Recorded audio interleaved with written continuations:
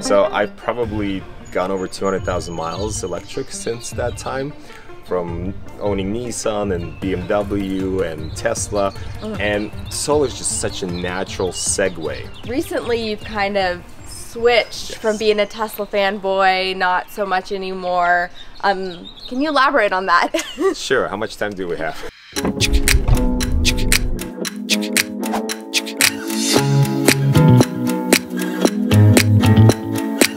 It's been a little while since we've done a solar video, so we're here today with our friend Michael Beineson. We made a video with him a little over a year and a half ago about. In this setup we have a P90DL, there's an i3. Last time that we were here he had one Powerwall, now we have two. And something I'm really curious about is the Powerwalls come from Tesla, but Tesla can't install the Powerwalls, is that correct? So you have to have an electrical license per state. So Tesla just doesn't have the license in the state of Georgia, so they use third party. And the third parties must go through vigorous training to make sure that they can install, and once they install they actually have to be the point of contact for all warranty work. So it's not just a one-time thing for any kind of installer. So was this a difficult process, getting them installed? I'm laughing because it takes so long to get a Powerwall. So that one was kind of a accidental. Somebody didn't want it and I was in line and they got it for me. It took a year and a half to get the second Powerwall. And that's not just going online and registering, paying $500. That's actually going through the installer and working in the queue when they actually get them. The demand is here. Yeah. The supply is here, and that's the issue. Wow. So what do you think can be done to speed that process up? Like, what are some of the things that would help? Tell the internet. So if I was Elon Musk, right? Yes. Where would I prioritize? Remember, these the cells that are in here are the same cells that are in your Model 3. So what do? Do you make more Powerwalls, or do you make more cells for the Model 3? Or do you make more cells for the power packs, because the utilities now want these Powerwalls because they can regulate the grid, they can balance out the frequencies, they can do all these things that were not possible before. But one of the things that I do want everybody to know is that if you're going to get a Powerwall, don't think it's going to power your entire house. That's number one thing. It only can support essential loads. And a lot of times you need to rewire your house that once the power is gone and the grid is no longer supplying, this Powerwall can only supply a small amount of power. Like, you can run your dryer, you cannot do your AC, because all of those things take a lot of power. The output of this is 5 kilowatts, combined they're 10, but it still has to be essential loads. How many do you think that you would need? So the calculator that's on Tesla.com is actually very good. It can give you some sense. The issue is then your personal habits. Are you running AC at a crazy low temperature?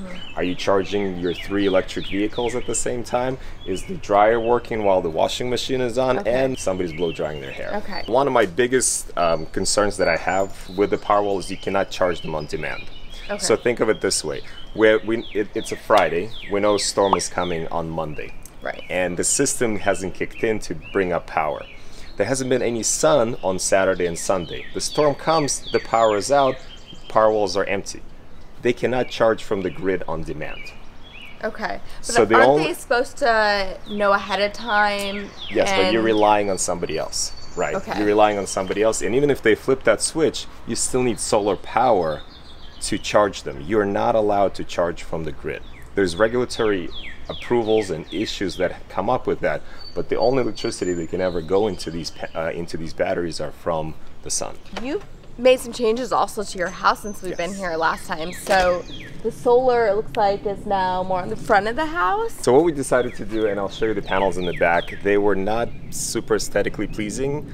They had little white lines, and everybody would walk by, of course they see solar. But what if you can put all black panels to match the shingles on your house? So we put black panels here, added more of them, and moved all of the remaining panels on the east side of the house. Now, normally nobody ever puts any panels on the east side, but we wanted to experiment, and believe it or not, you could see later in the data that they actually produce electricity quite well in 6 months of the year. So from vernal equinox to autumnal equinox, they're working pretty good. Now, once we go into the winter part, they're not so good. But at least they're adding some extra energy. Yeah, that's really interesting. And you said something earlier off camera about the pollen with the solar panels. Pollen this year has been so crazy that now you have to add a new expense to ownership, which is washing the panels. Now you and I cannot go there. It's scary. So you actually have to get a service that comes out and they charge you per panel to wash. Wow. I wouldn't have even thought about that, but yes, if you live in the South, Poland is nuts.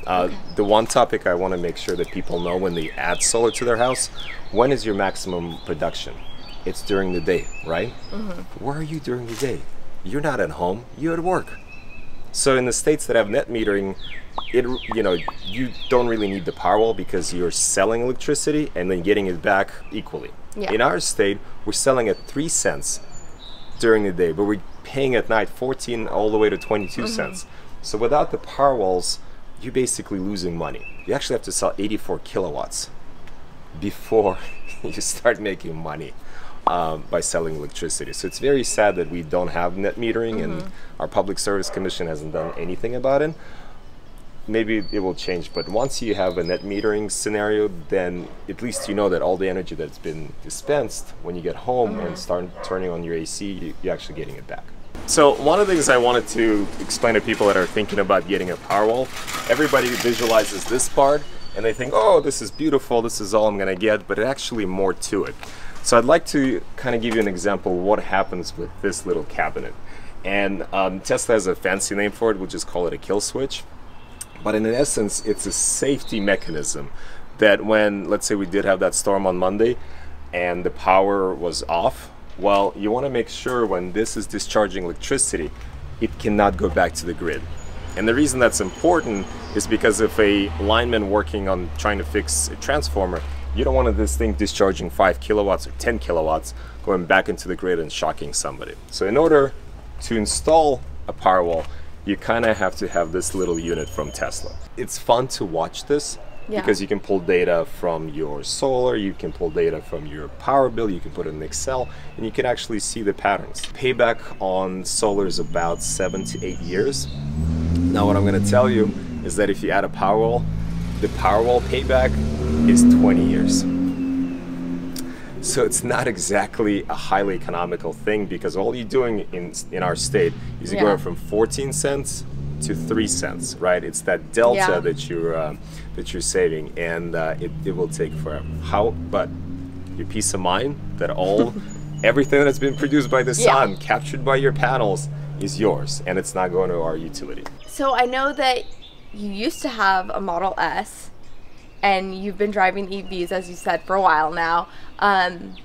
Recently, you've kind of switched from being a Tesla fanboy, not so much anymore. Can you elaborate on that? Sure. How much time do we have? I'm still an EV fan. Okay, that doesn't go away. The ability to drive electric car, to put your foot on the pedal, to have that instant acceleration, and it's rewarding. Unfortunately, if you've been driving an EV for a while, you also want to say, well, let me go get another car. There's really no other car right now to get. So if you've been driving a Model S, let's call it, for example, a luxury segment vehicle for just a second. You've had it for 2-3 years, maybe 4, and you want another vehicle. What can you get right now? A Jaguar I-Pace, maybe, an Audi Q8, maybe, or e-tron, a Mercedes EQ. Those are really not vehicles that are 300-mile range, 400-mile range, that have great acceleration. So I just kind of started looking around and thinking, why am I driving the Tesla? I like the acceleration, it's fast, but what am I really in? I'm sitting in a car that is 2011 design. The ergonomics of that vehicle are so old, they haven't been updated. Right. And especially like you drive Model 3, don't you feel like the knobs, the way it's spaced out, that's more 2019? I think it's definitely due for an interior and an exterior refresh. One of the things that other manufacturers do, BMW, Mercedes, when they want to update a vehicle, they update your top of the line car first. Then they go middle, then they go lower. When Model 3 came out, everybody was excited, and I'm still is, because you know, the advent of sustainable transportation, that's the motto of Tesla, and they did it. They've done it. But they forgot about Model S and Model X owners. And when you go on the Tesla factory tour, they always ask who had the original Roadster. And if you raise your hand, they go like this and say thank you. Because without you, we would not have the Model S in the next car. I hope on those tours people ask if you had a Model S or X, because without those cars you can't have the Model 3. Very true. Unfortunately, that changed the market, because the Model S used value has just gone down. So if you have 50 to 60,000 to spend, are you gonna go buy a used Model S, or are you gonna go buy a Model 3?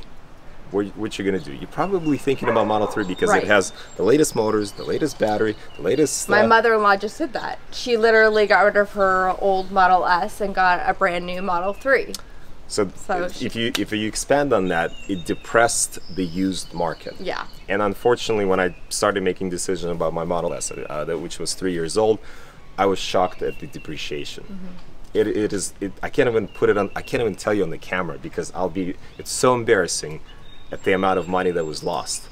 But if you look at the auction data, if you look at the private sales, it just depressed market tremendously. Yeah. If they did it the right way, they would have refreshed Model S at the same time, interior and exterior, as they would do Model 3. Right. That would protect the value of those owners. Yeah. Another thing, Kim, a lot of people think like, how many panels should I put on my house? What's the right size? What's the right amount? Not all the panels are going to work the same way. Some will produce more and some will produce less. But in this particular design, you see a chimney in the front and you think, well, why would you put a panel behind a chimney? Because they're not producing electricity. But it just looks nice. It's not a lot of added cost, but you have a full row of panels versus having 1-2 panels here. Oh, there's a chimney, we're not going to put panels, and then we're going to put 2 more. Yeah. And then data actually supports that the sun will shine at some angle, you'll get some electricity, and it'll shine at another angle when it sets, so that you will have production. So what websites do you recommend for looking at your roof to see how much sun potential you have? Could you recommend any to the people? Yes, so Google has done a really good project. I think it's Solar Roof is the name of it. But you can go and take a look at your specific house and it'll give you the exact amount of solar you can generate. So that website actually will tell you what you can do as far as output.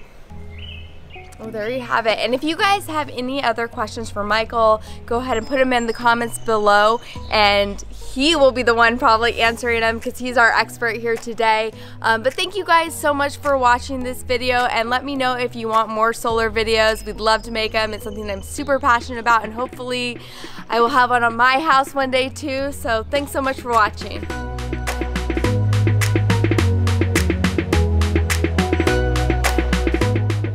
As fun as this one is to race, Model 3 is actually doing fantastic on the track. There is no power reduction, there is no overheating. If you bought that car in 2014 or 2016, you kind of want to go get a new car. So you go into the Tesla store, what are you going to get new? More cameras? Are the kids okay? Okay. That's the thing in I guess they're a little older than mine, so I'm always like... they roam around, they just go, they walk. They walk to school. Free range kids. Free range kids, it's a whole different thing.